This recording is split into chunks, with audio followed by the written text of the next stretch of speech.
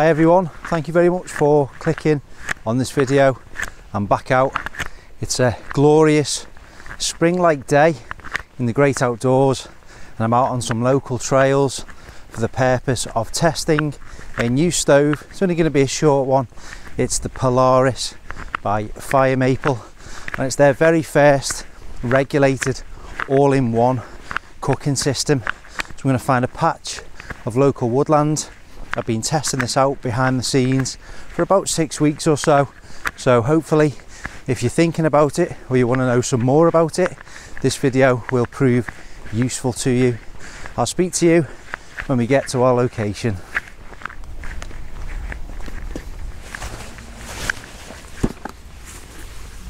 So this is the box it comes in, the Polaris pressure regulator cooking system.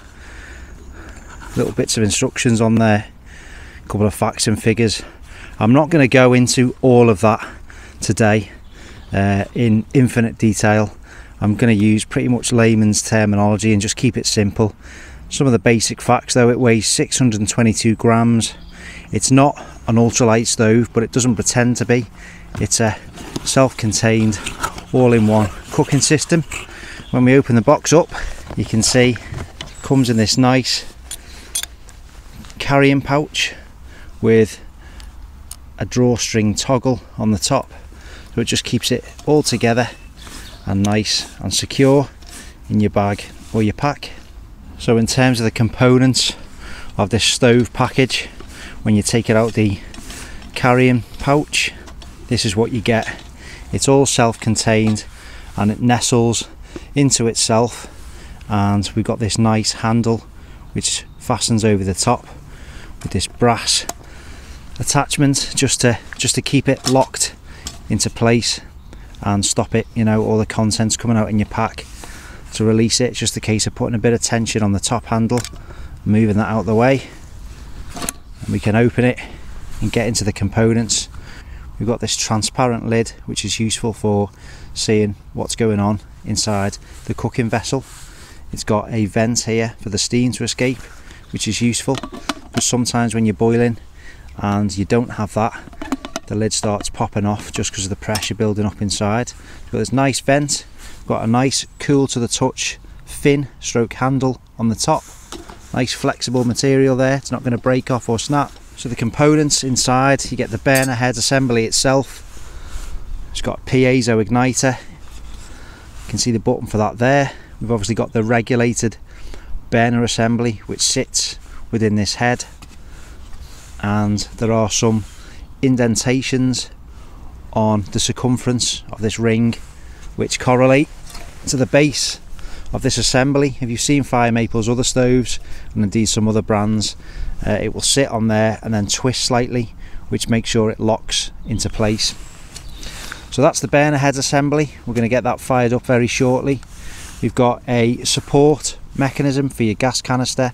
It just opens out. You've seen them all before. They fold out and your gas cartridge, your gas canister sits on that, and it just gives it a bit more stability, increases the surface area in the footprint, make sure that your stove's not going to fall over. Really useful if you're cooking inside your tent. And finally, you've got this ring which basically lifts the footprints of the burner assembly and allows you to use other pans or other cookware. You know, you could use a standard frying pan. You don't just have to use the included Fire Maple vessel here, so that makes it really versatile. That's really useful. A lot of people, you know, you stick a frying pan on there, it's absolutely fine, and it's a nice little feature. Really simple, just drops into place there and stays nice and secure. So I think all that's left to do is to screw the gas on, get it fired up and get some water boiled up. Another thing to mention is the handle. Similar to other Fire Maple stoves, really secure and solid. You've got this small strip of metal which you press down, it releases that for when you're packing away, and then to secure it for cooking, just clicks into place and locks into place there. Really handy. It's not going to collapse on you when it's full of boiling water.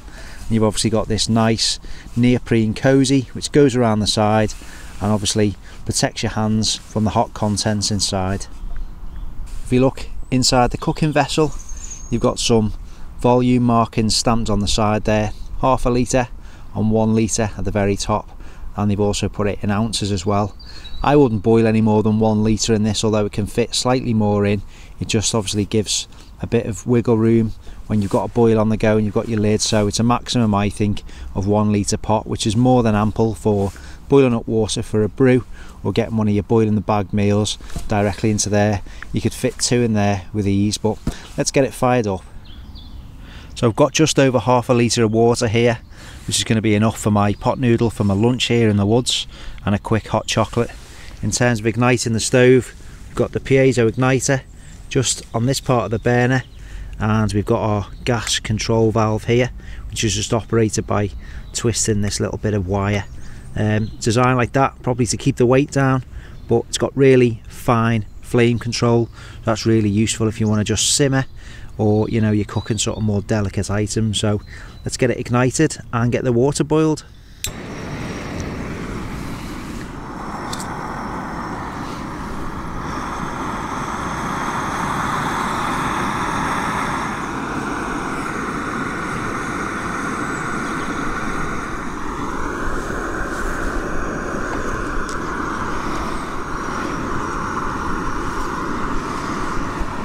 It's been on for about 2 minutes now. Really is powerful. It's nearly on a boil already. And there we go, a rolling boil. I wasn't timing it. I don't think that's important, the exact seconds, but it was around 3 minutes. Over half a litre of water. Quite cold today in the shade in this woodland, but impressive performance. Nice quick boil time.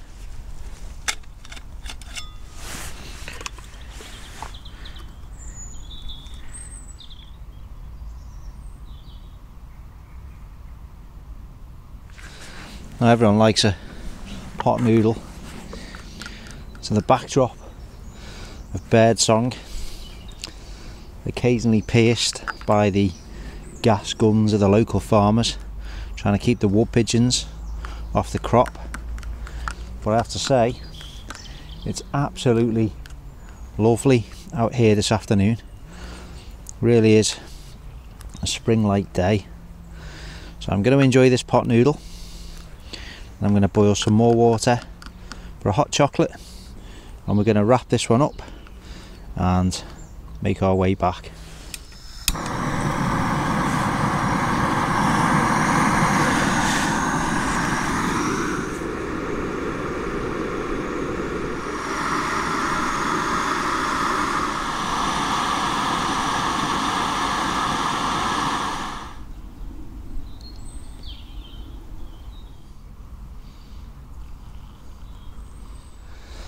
Cheers everyone to the great outdoors.